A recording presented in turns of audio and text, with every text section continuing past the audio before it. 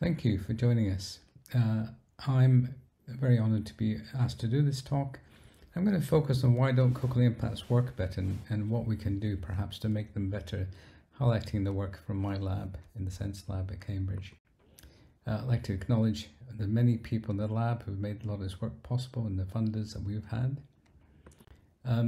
Everybody in this conference knows that cochlear implants are not perfect. There's an awful lot of variability in outcomes. The number of publications have been shooting up over the last few years on cochlear implants, and yet the performance has been quite plateaued over the last few years. We also know that cochlear implant users don't have many information channels. If you turn on more and more electrodes, you don't get better and better performance, and this is particularly true in quiet. I think these are all things that I don't have to spend time on because people on this conference already know this. A large part of the problem is this electro-neural interface. This is a micro CT, synchrotron CT, done by our colleagues Sumit Agrawal and Rask Anderson.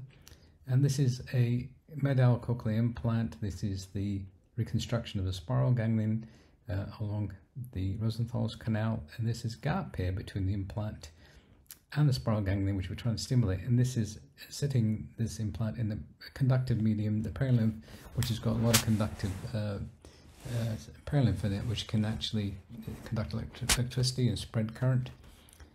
There's also the problem that some of these cochlears have sick regions where there's no spiral ganglion cells, of course. That's why they're implanted, because they're not healthy. And this can result in this particular electrode, for instance, not being able to stimulate anything here until you turn the current up enough that it stimulates an adjacent part of the spiral ganglion, which is also being stimulated by another electrode, so you get this current confusion as well. So lots of problems with the machine neural interface in cochlear implants, and the current spread means that it's practically impossible to focus stimulation with current stimulation strategies. There's dead regions inside the modiolus, so you lose some frequencies in terms of being able to present them to the right part of the cochlea, and there's some channel confusion. There's trauma from the insertion, which causes damage, delayed fibrosis, inflammation, loss of residual hearing. There's a foreign body reaction from having a big piece of plastic stuck in the cochlea. There's poor electrical dynamic range because cochlea goes from having no response to all of a sudden a maximum firing and a fairly short dynamic electrical range. The apex, as we saw, is all clumped together. It's difficult to disentangle the low frequencies in that apical neural clump area. And the cochlear shape variations means that one size electrode does not fit every cochlea, and there's a lot of variations. So we want to talk about how can we use models to understand what's going on. Essentially build digital physical twins of the cochlea to probe in more detail what's going on in that electro-neural interface, and how can we use them to help us develop better electrodes. So the models we use are cadaveric and physical models. So we have over 85 micro CT scans of human cochlea. We've developed segmentation algorithms that let us really help get to them segmented very quickly now into the exact anatomy of that cochlea. We can even find anatomical landmarks that place the trajectories of the nerves within that cochlea, so we have them anatomically accurate. Within this work grouping, we also have cadaveric recordings where we actually put wires into the cochlea and the regions where we think the spiral ganglion neurons would sit in the modiolus and the basal turn here. Chloe in our labs done a lot of this work, and we actually put implants in and stimulate them and see what voltages are received in these regions here. We've also made 3D printed cochlears, which we take from the micro CT scans and try and make physical twins of the cadaver exactly anatomically accurate. And within these, we put pores to tune them electrically so they look like the cadaveric bone electrically by putting saline in these pores. We put more pores in the modiolus than in the cortex, because this is what's true electrically inside the cadaveric temporal bone. And this is just a quick slice through showing the size of the pores as we go from one side to the other. We can tune them so they give us the same EFI electrical field imaging as the cadaver they came from. And we've actually done a lot of complex impedance measurements on these 3D printed implants to show they have the same kind of electrical activities as a cadaver they came from. We've also made 3D printed cochlears based on these cadaveric cochlears. We've 3D taken the micro CT scans, exactly reproduced them with 3D printing fairly accurately, and then put wires into the every 2 millimeters into these structures, and then put perimodial and lateral electrodes into them to see what voltages are generated in the sites where we'd expect spiral ganglion cells to be.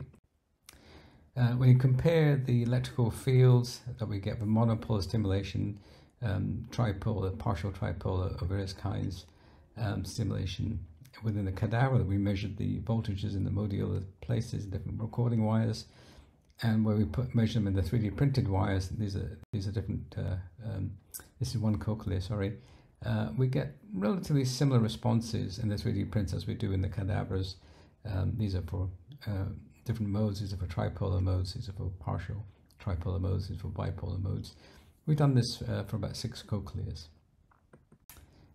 We've also done computational models, end-to-end computational models, where we take that anatomy and then we actually make final element models of it, calculate the electrical fields from an implant inside that structure, and then we use the characterization of the nerves to figure out the activation function that we might expect across these nerves, and try and calculate the firing that might happen within that structure. So in this, we've taken the corpus of material from sentences, trained, done the spectrogram and done the electrodogram, put into a 3D printed, 3D computational model, look at the fields that we generate inside the skull tympany, then put them into a phenomenological model where we generate the firing rate. We train an ASR on this output to see how that would relate to percentage information transmission across here by how many of these sentences it would understand. Generate a confusion matrix from the model and then comparing it to what was done or was discovered in human listeners from the same corpus, and they're not that far off. We've also gone a little bit further with the computational models, where we've taken the exact computational model from a cadaver, and this is the original cadaver, and this is the voltage that were measured by the cadaver in the wires that we measured in these places, and this is the simulations that we have of the voltage we would predict based on the computational model. In this model, we spent a lot of time on this modiolus and the fine structure of the porous structure of this, so that this really causes a lot of drop of in modulation of the electrical fields around here, so that we can start to understand what the electrical fields are on the other side of that when they're transformed by this very complex porous structure. And these are for 2 specimens. We can see we get pretty good replications of the original specimen from a model, and the electrical fields that we generate inside the skull tympany are similar to what we actually measured in the models themselves. We've also done in vitro model of cells, where we actually patch clamp spiral ganglion cells in rats, and we stimulate with different types of current sources to see how they respond. So, with all these models in our pocket, how can we use and improve specificity of stimulation and improve speech comprehension? For instance, can we do something about changing electrode design? Can we do something by changing the stimulation mode? Can we do something by changing stimulation electrode position within the cochlea? So how about electrode size? I mean, we could just put more and more electrodes in there, make them smaller and smaller. And that's certainly one thing that people have focused on in the past. This is a relatively simple computational model, and this has all been published, by the way, most of this stuff. When we make the electrodes smaller and smaller, of course the impedance goes up, but the electrical fields that are generated within the skull tympany are very similar, all the way from 0.005 to 0.2 millimeter electrodes. The electrical fields are exactly the same, because the electrical field is dominated by the perilymph and not by the size of electrodes. So having more small electrodes won't necessarily give you smaller, more focused fields measured in the paralleleph if they're still the same distance away from the spiral modiolus, sorry, from the modiolus and spiral ganglion cells.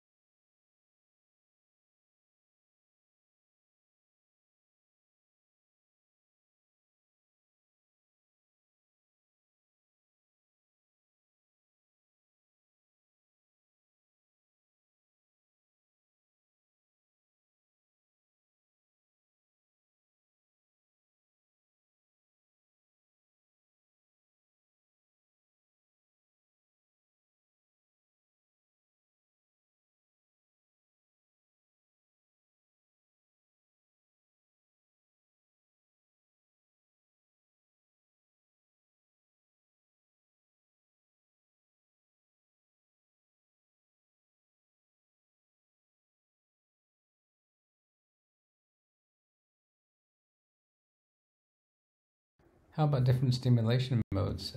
Currently, we find that most electrodes use monopolar stimulation, so you inject the current, maybe electrode 8, and you have it sucked out in a ground electrode, which is usually outside the cochlear, usually on the casing or the ring electrode, and that's an active ground, which is the opposite configuration of the injected current. This is cathodic anodic, this would be anodic cathodic. But we can also do bipolar, where we inject the current here and we suck it out 1 or 2 or 3 electrodes away. We can also do tripolar, where we inject the current here and suck out half on each side, so that's very focused. And we can do versions which use combinations, so some is tripolar, and a lot of it's sucked out extracochlearly in the monopolar, so some combination of those. In the fairly simple linear model I described before, we've also measured the voltage you might experience in this place where the spiral ganglion cells would be for monopolar, bipolar and tripolar electrodes. This is stimulating this particular electrode. We see a quite broad distribution of electric fields. For monopolar, quite a high voltage though. Bipolar and tripolar are much less voltage generated. This is partial tripolar. Perhaps the tripolar is more focused when you normalize it, but the voltages are very small. You'd have to use a lot of current to generate enough depolarization to stimulate spiral ganglion cells there. In our cadaveric recordings, we've spent a lot of time making this porous structure around the modiolus more accurate, because a lot of voltage drop across there.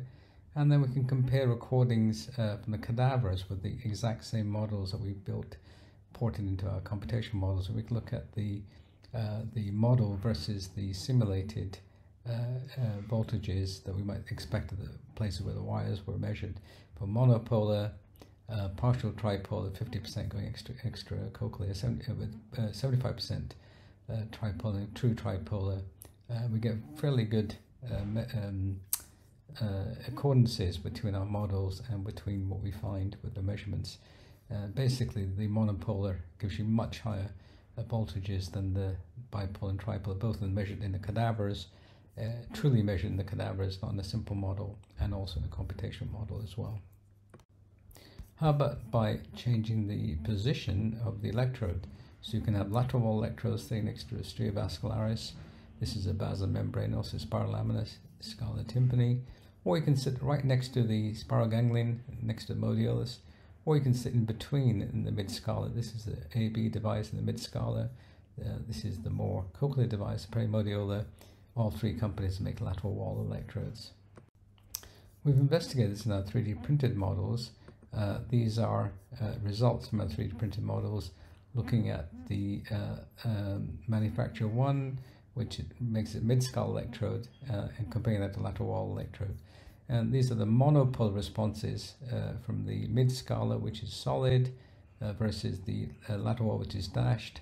For monopolar, for partial tripolar modes, and for tripolar and bipolar modes. And essentially for monopolar, not much difference at all. When we do a dB version, this is the actual voltage, this is a dB scale of these. We find that perhaps for the tripolar there's some difference, but for the monopolar very little difference.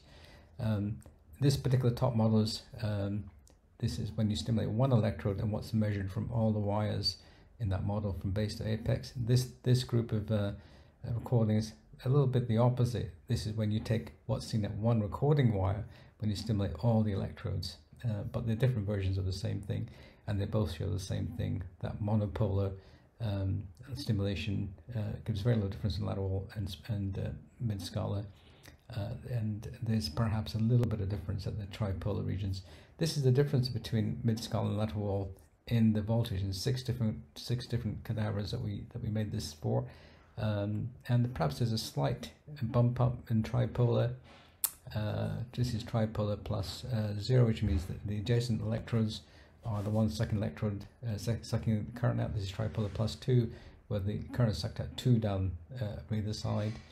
There's perhaps a little bit of increased voltage when you use the mid-scala versus the lateral wall in some of these cochlears, but in many not so. This is looking at the other manufacturer, makes a bit more of a true perimodial electrode. Again, monopolar, perimodial versus lateral wall, slight difference, but not a huge amount.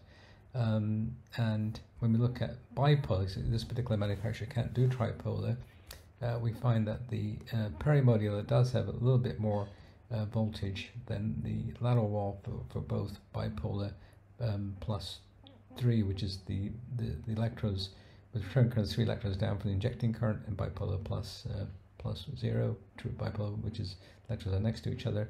So these ones, which are lateral wall, have lower voltage than the perimodial ones.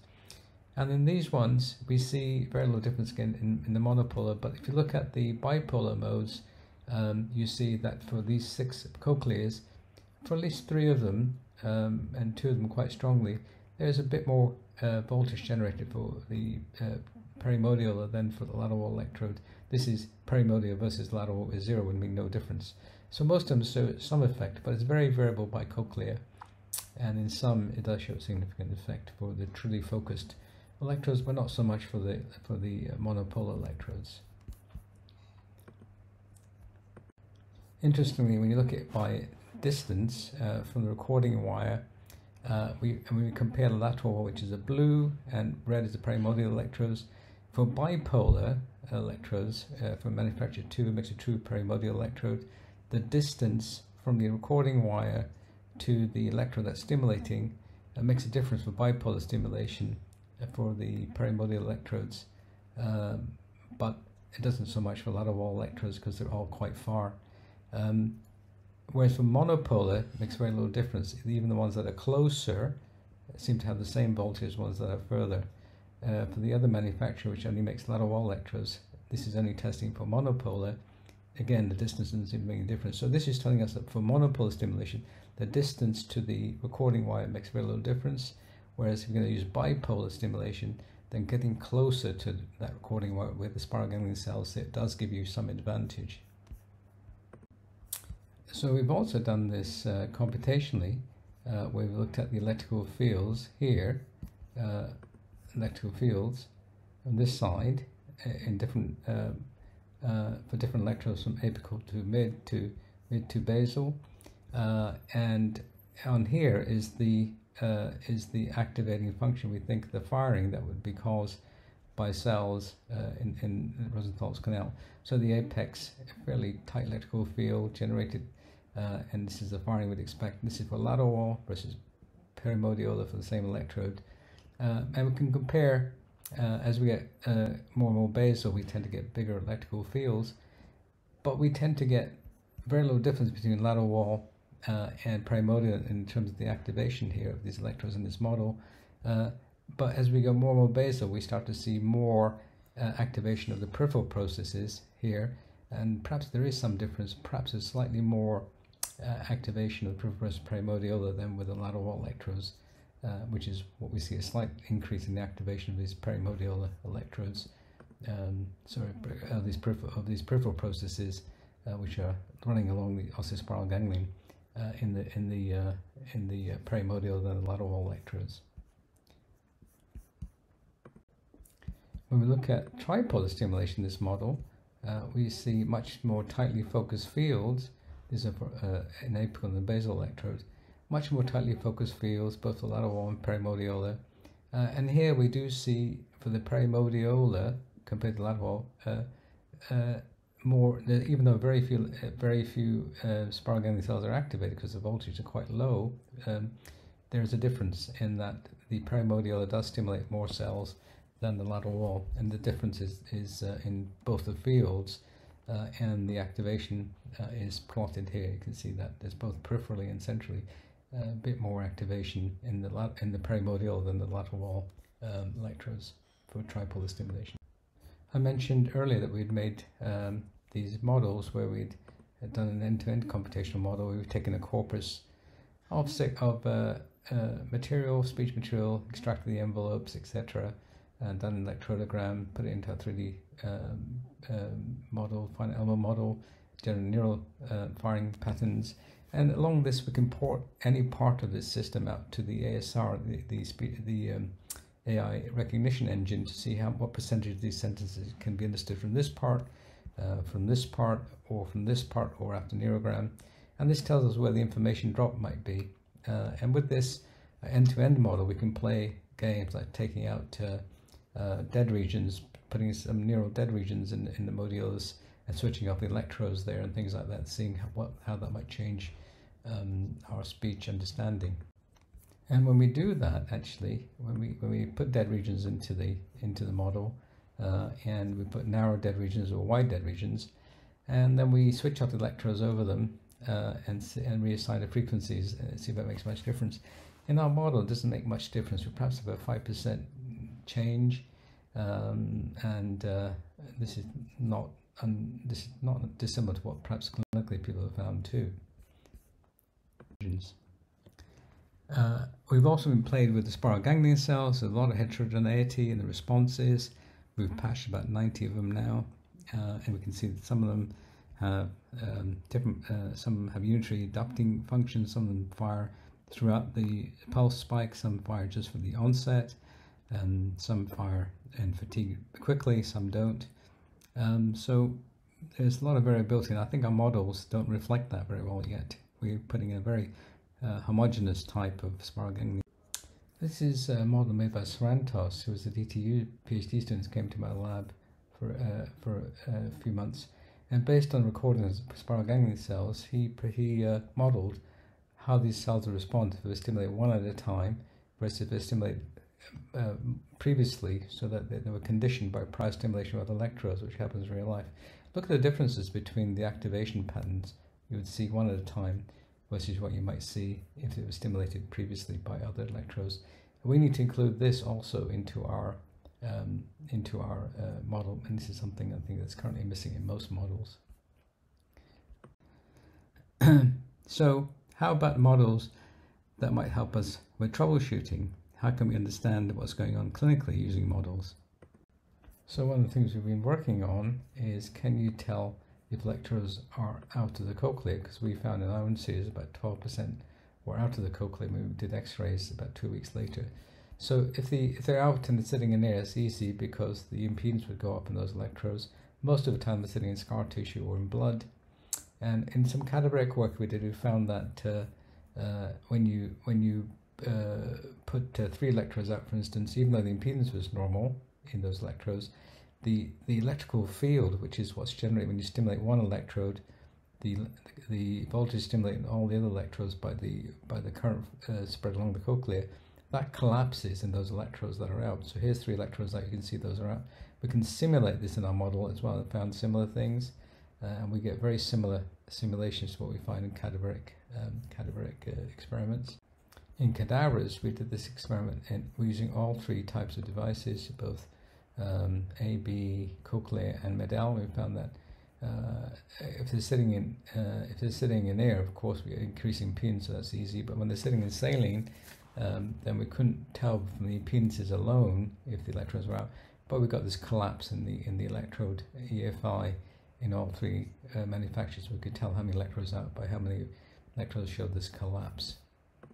So clinically, we've used this now quite often. For instance, here's a case I was operating on, and we at the end of surgery, the impedances look good, but to me the EFIs or TIMs look like this. These three electrodes are out because there's a collapse, and sure enough, reopen the surgical field, find that three electrodes out.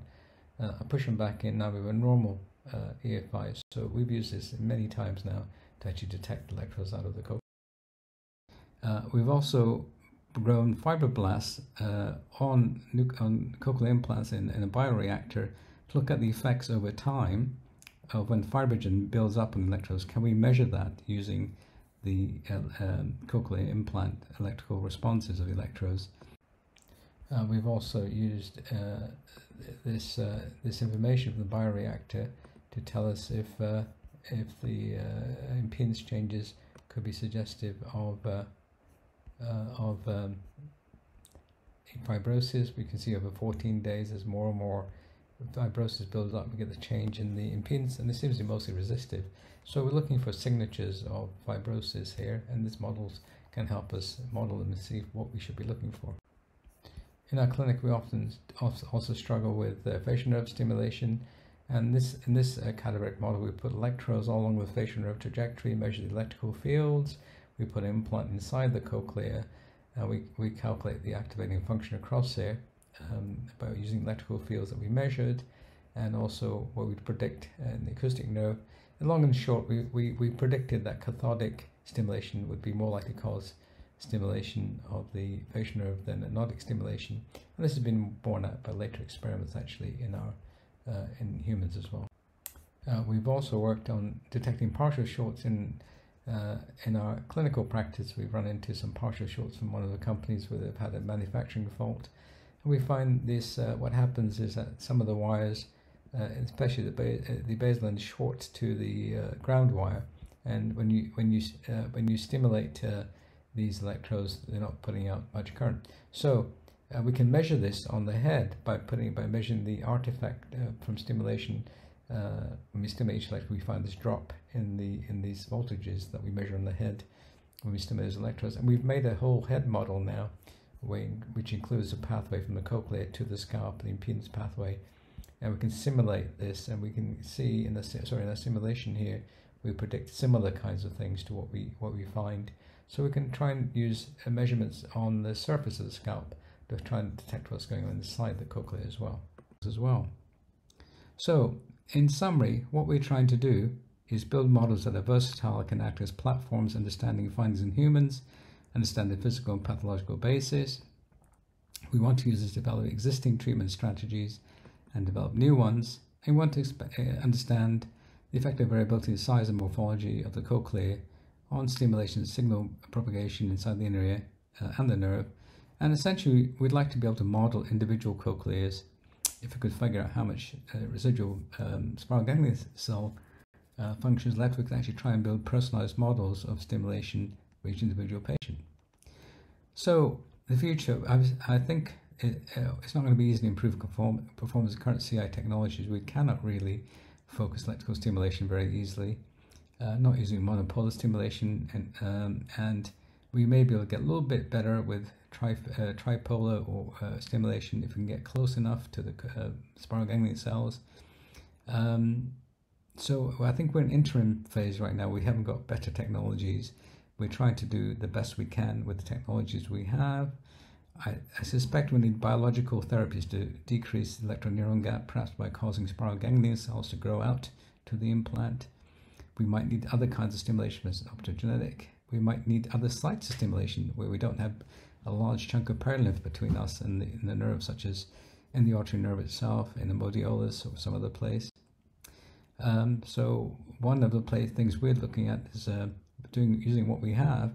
Can we change the pulse shape? So we've looked at stimulating rectangular, exponential, and ramp pulses, and shown that there's some differences in how the cells respond at the single cell level when we patch clamp them. So there might be one way forward. We can also try and make the spiral ganglion cells grow out to the implant so we get better contact, more selectivity. Here we've transfected them with a gene, whether it causes growth, and we showed that much greater outgrowth of the neurites compared to the control. We didn't transfect them. So this is another very early at this stage strategy we can think about to try and get the spiral ganglion cells to grow closer to the implant itself. We can also think about bihybrid implants where we could grow, for instance, neurons or non-specific stem cell-derived neurons that grow on the electrodes and go out and touch the spiral ganglion cells, make synapses with them. And one of the PhD students in my lab spent a lot of time showing how these stem cells were conditioned by the astrocytes we were grown with. Their firing rates were very determined by the astrocytes we were grown with, so we're trying to figure out which astrocytes to grow them with. He was also able to show that when you grew these stem cells on this side of a microelectroarray, they grew axons to spiral ganglion cells that we grew on the other side, and they could stimulate them. When we stimulate these electrodes, they cause these cells to fire, and they synapsed with these cells glutaminergically and cause the spiral ganglion cells to fire. And this is just showing that under high power we can see the synaptic labeling. And this just shows that when we stimulate these stem cells on this side, it causes firing of spiral ganglion cells.